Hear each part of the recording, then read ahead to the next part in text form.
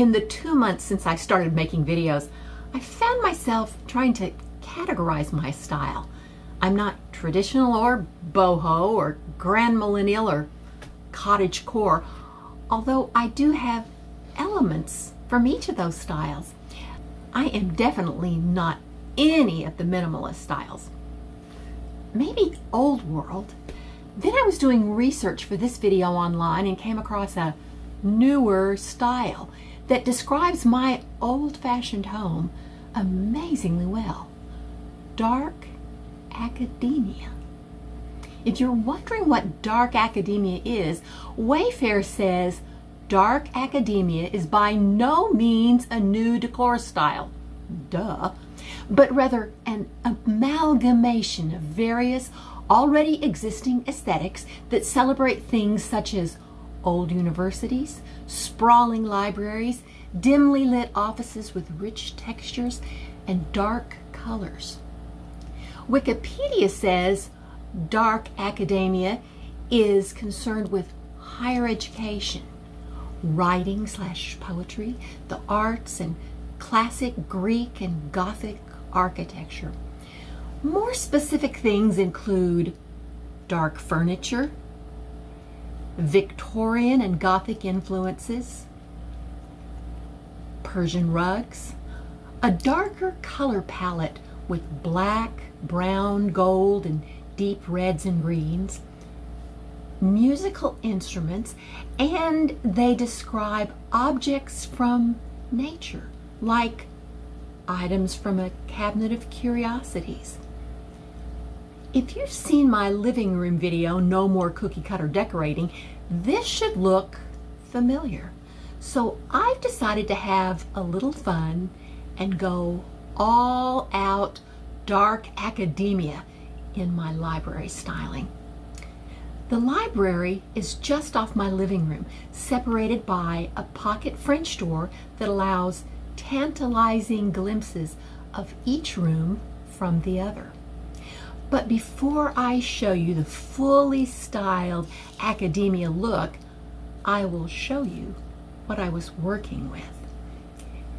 The 3 bookcases hold over 700 volumes, including history, art, biography, poetry and short stories, plays, classic literature, geography, science, math, business, design, religion, philosophy, and some fiction.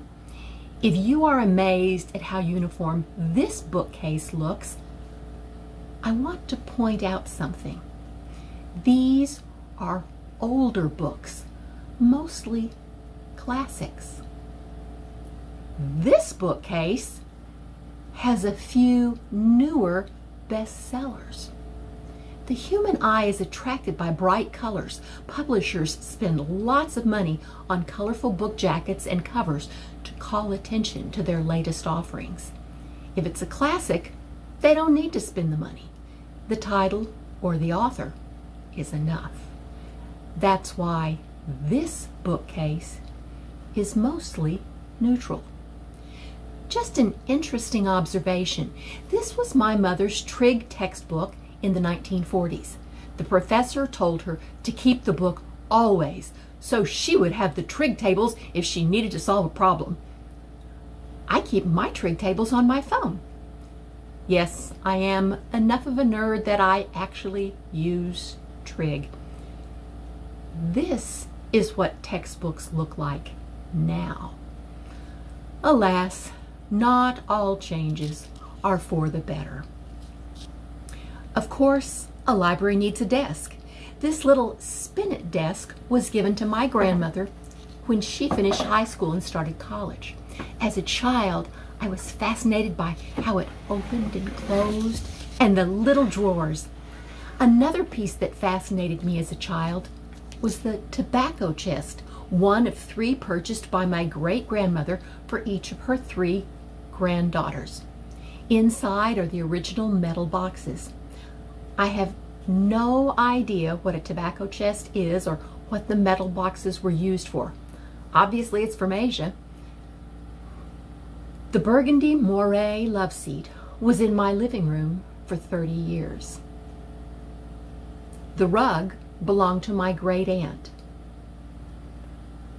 The silk wall hangings were probably purchased about the same time as the tobacco chest in the mid-1930s, but were never used by anyone until I found them in my mother's basement 60 years later.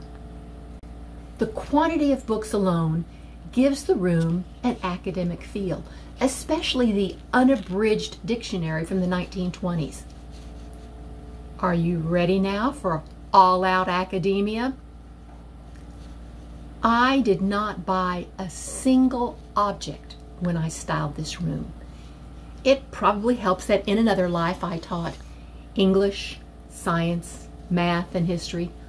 Like my mother, I keep everything, which made styling my library dark academia very easy. On the desk, my art supplies, my slide rule. I know how to use it and I know why it works. My father's old stapler and assorted items from the beach. On the bookshelf, my great aunt's spyglass, my capillary tube set. On the windowsill, my grandfather's paperweight, a pressed hellebore from the garden, my microscope. By the candle, a geode.